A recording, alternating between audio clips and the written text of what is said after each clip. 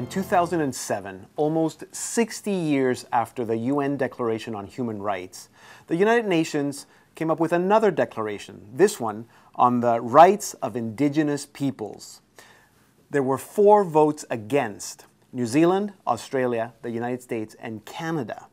Now, a few weeks ago, Canada officially removed its objector status and agreed to begin working to implement the declaration.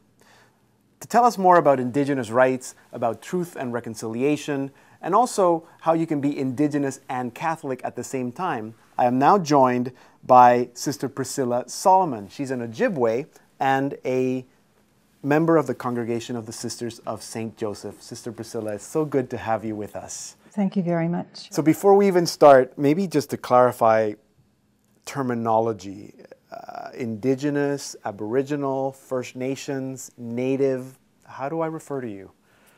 Indigenous is fine. Yes.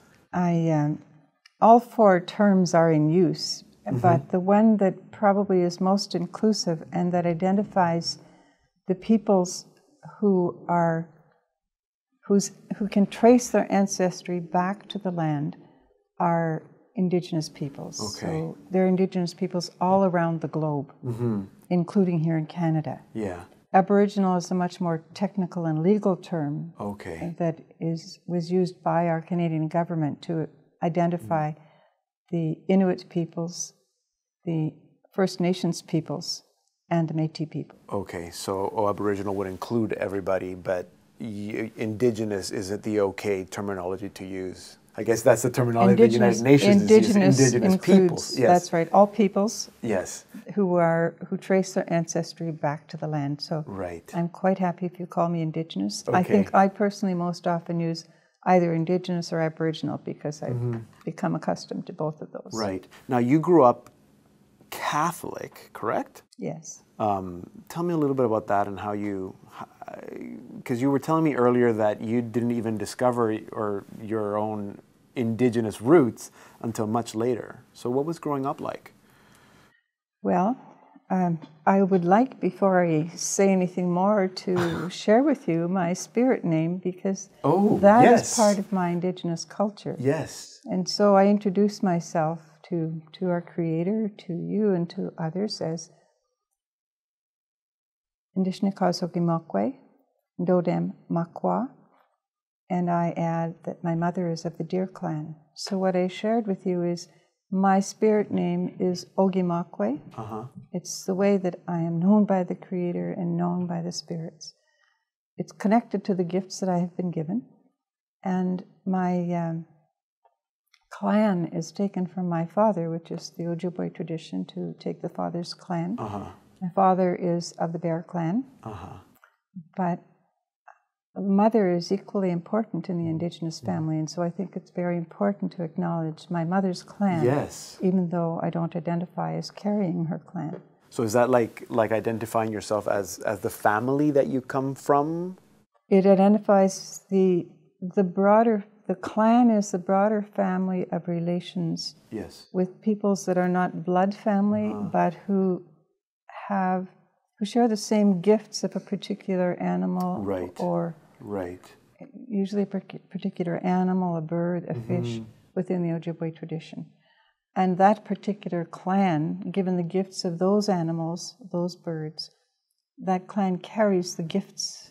Right. So my father's clan is the Bear Clan, known for healing. The bear is known for its healing powers. It's known for its guardianship of its family. Yes. So those are gifts. So that's your clan. Absolutely. So when you introduce yourself, you would introduce yourself not just with your name, but also with the clan, your spirit name, the clan.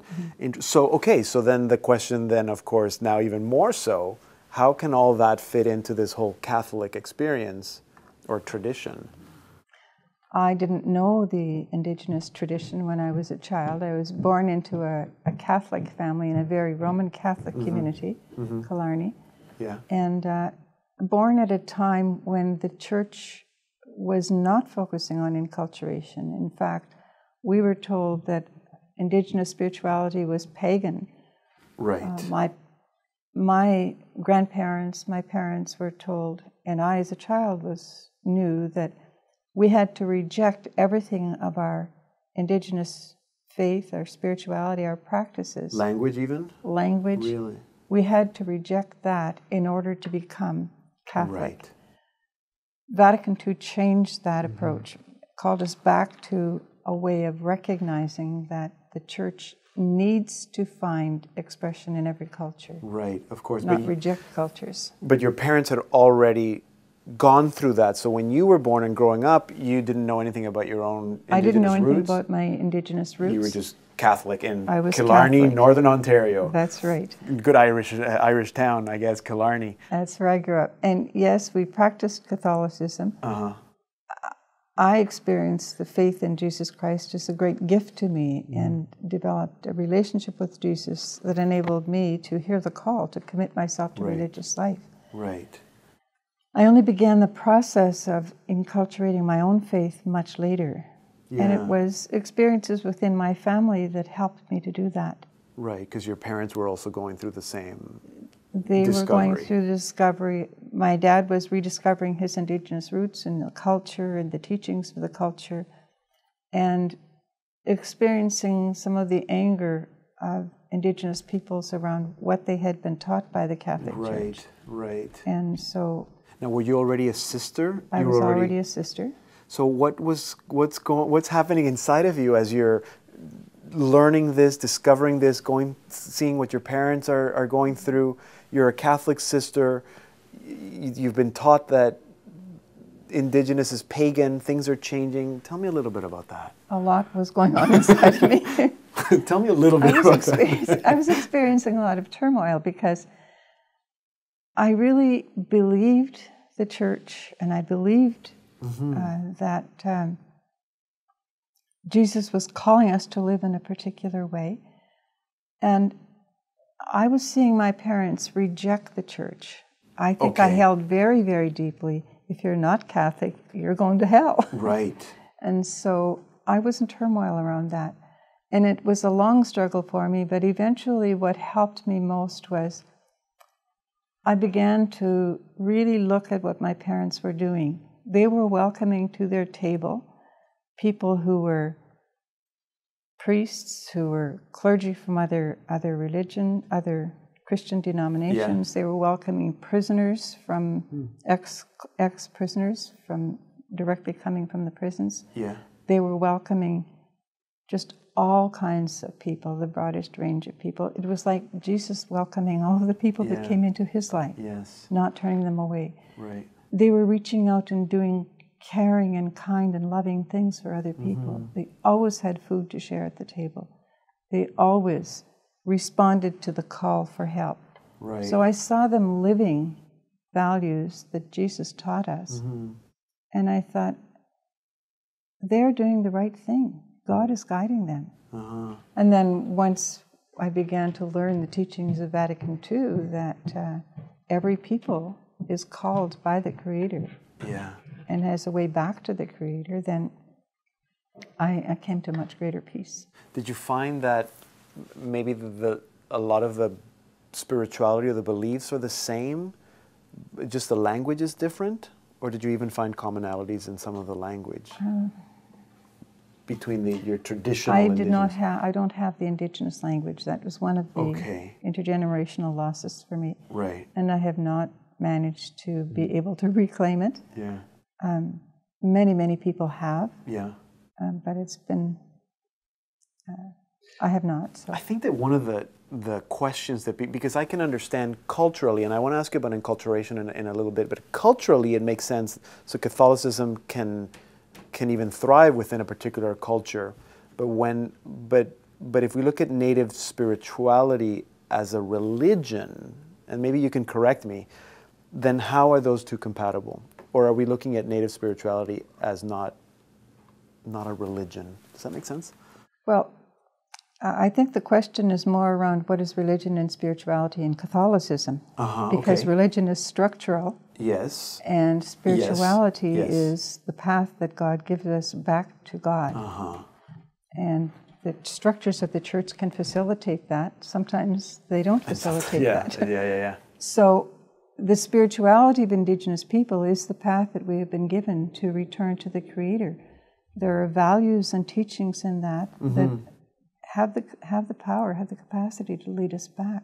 Right. But there are also many that fit very closely with the values of the Christian faith. So to come to know Jesus as brother and as Savior, as the Christian Church teaches it, the Catholic Church teaches it, is slightly different from what the Indigenous peoples understand. We understand as Indigenous people a holy man, a good man, a brother, but not God made flesh among us. So well, that would be a very there are some clear similarities, distinction, there are though. some clear distinctions, but there are some strong similarities. But you're saying that the Indigenous spirituality can find its place within a particular religious structure, being the Catholic Church in this case. Given that the structure is willing to make some changes to allow the expression. Yes, well, but we have, and that's enculturation, right? That's right. And we see that sometimes. I've seen it where instead of incense, you use sweetgrass or some other thing. So that's very similar. The language or the singing might be different, but it's neither here nor there. But in terms of the beliefs, I think there's a huge difference between seeing, the incarnation, God made man, God made flesh, and not believing that, right? Faith in Jesus Christ is a gift. It's not given to everyone. Yeah. Amen. Okay, we're going to take a little break. This is very interesting. I'm speaking with Sister Priscilla Solomon. She's a member of the congregations of the Sisters of St. Joseph. We're going to take a little break. Don't go anywhere. When we come back, we'll talk about the rights of Indigenous peoples and also about truth and reconciliation. So stay tuned.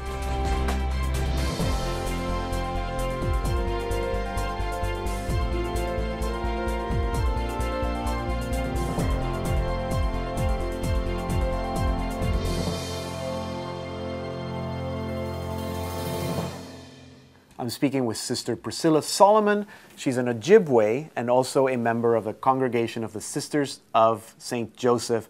So maybe just to wrap up what we were talking in the first half of the program, how would you define inculturation? What does that mean? Inculturation is the process of finding expression for the gospel within a culture, allowing the gospel of Jesus, the life of Jesus, the life of the Spirit, to express itself through the culture, through the values and teachings of the culture. Okay. It's a process that only people within a given culture can do within their culture. Yeah. And I think we see it in other cultures. I've actually had Ukrainians tell me that they experience a similar thing, but I think it's really obvious we really experience it when we're talking about Indigenous people or Native spirituality. You see the process of enculturation. What we also experience is the process of interculturation, which is how the inculturation within the Indigenous communities is impacting and is impacted by the Catholic, Roman Catholic culture. Interesting.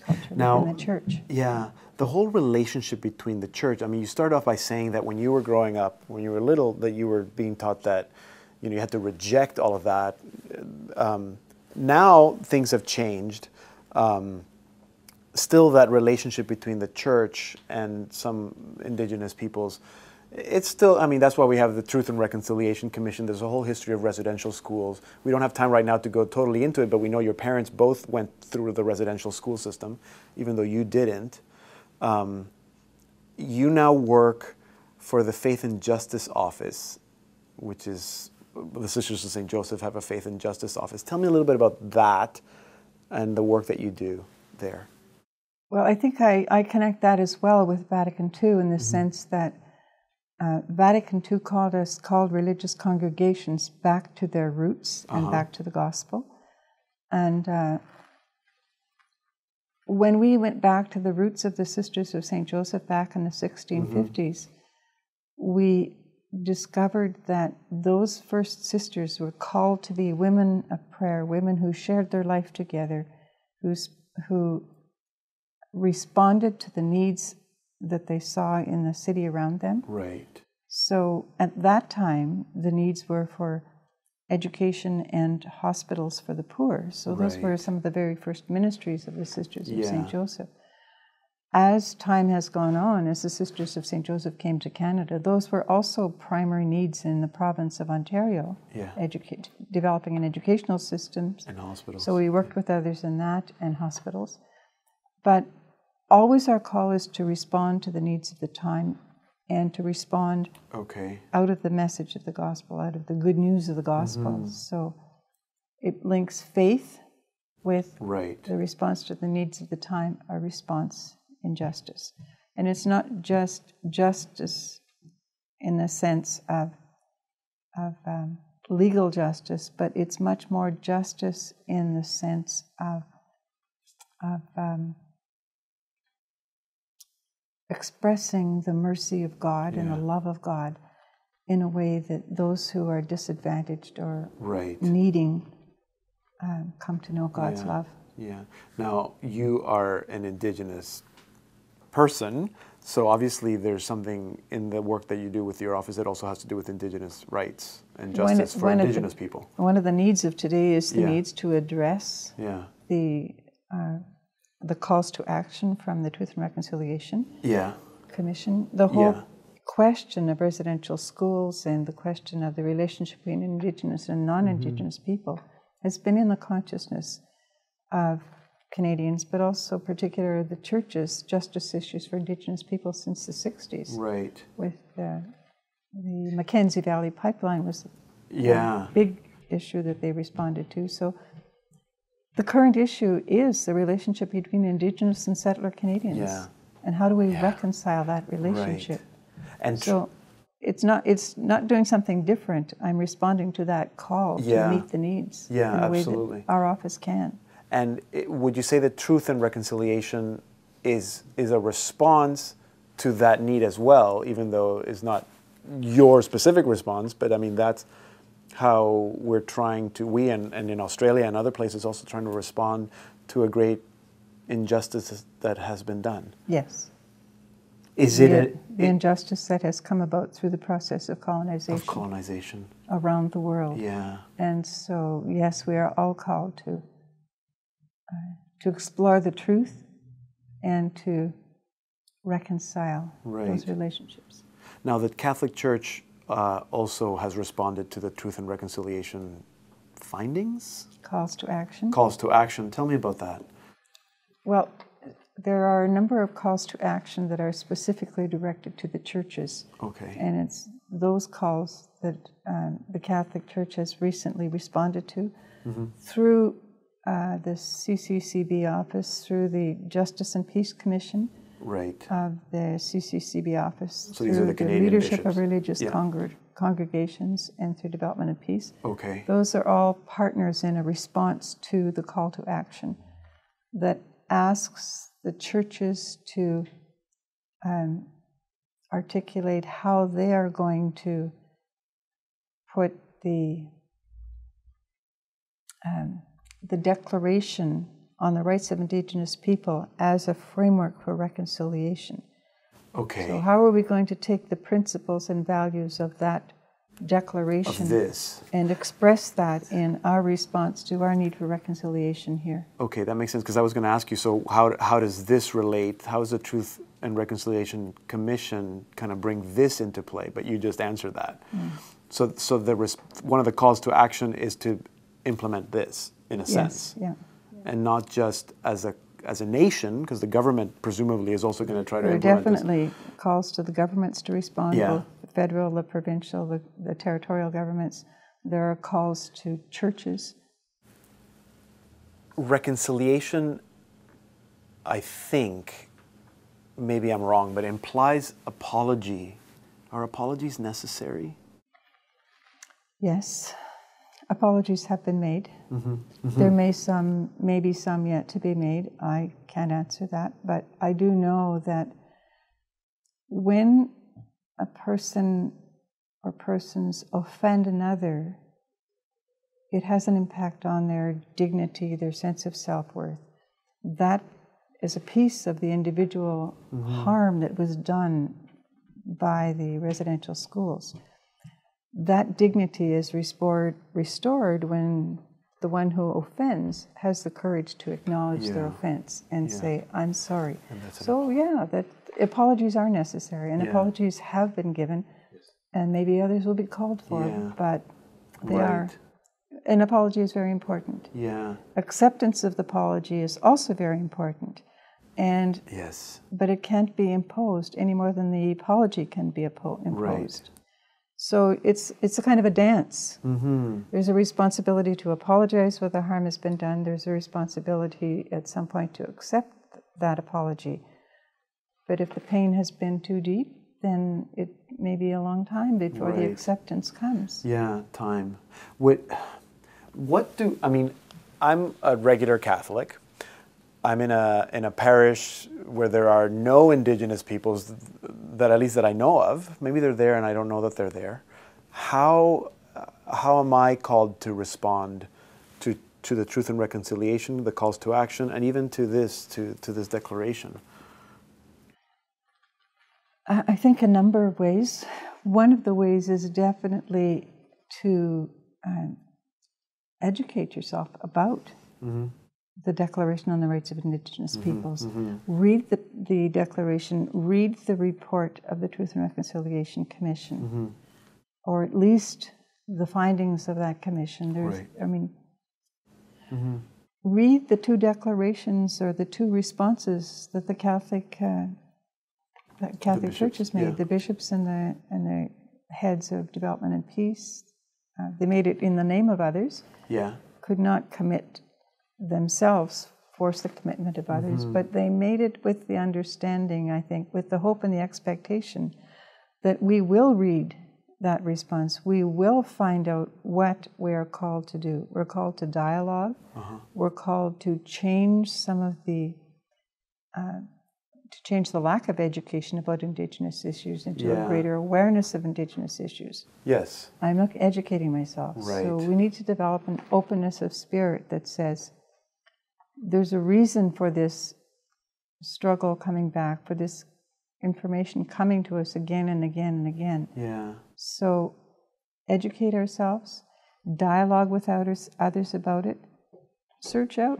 There are Indigenous people in this country. There are First Nations. At least look for the opportunity to dialogue. Look for someone that you can talk to. Would you say that is an adequate response to what we're called to do during this year of mercy? Yes, I don't know if I'd use the word adequate. I think it is a way in which we can respond to the call in this year of mercy, because the year of mercy calls us to turn to God, to ask for forgiveness for any failures that we've had. Well, our churches have failed in some ways. We as Canadians have failed by being part of the process of colonization, being part of the residential schools. So we ask forgiveness of God for those failures. We trust that God will give us the mercy, and we make a choice to move forward together. These two documents really give us 8 different ways that we can move forward together, and so let's find out about them. Look for the documents on the CCCB website. Actually, we're going to put it on our website. Oh, good. We're going to end there, sister. Thank you so much. We could spend all afternoon here talking, but maybe you just have to come back. Maybe. Thank you so much. Thank you very much. I really enjoyed this. Thank you. Thank you. Sister Priscilla Solomon is a member of the Congregation of the Sisters of St. Joseph. She's also an Ojibway, and I would tell you all the clans and everything, but it's in another language. The United Nations Declaration on the Rights of Indigenous People, you can get this through Kairos, and we're going to give you that website. And also, if you go to saltandlighttv.org/perspectives, we're going to put links to the Truth and Reconciliation Commission, to the Catholic response, to the bishops' responses, and from Development and Peace as well, so that you just have to go to one place and find it all there. If you have any questions, or if you want to share your own story of enculturation, maybe you are an Indigenous Canadian who happens to be Catholic, write to us and share your story with us. You can email me, pedro@saltandlighttv.org. You can also reach out to us via social media on Facebook or Twitter.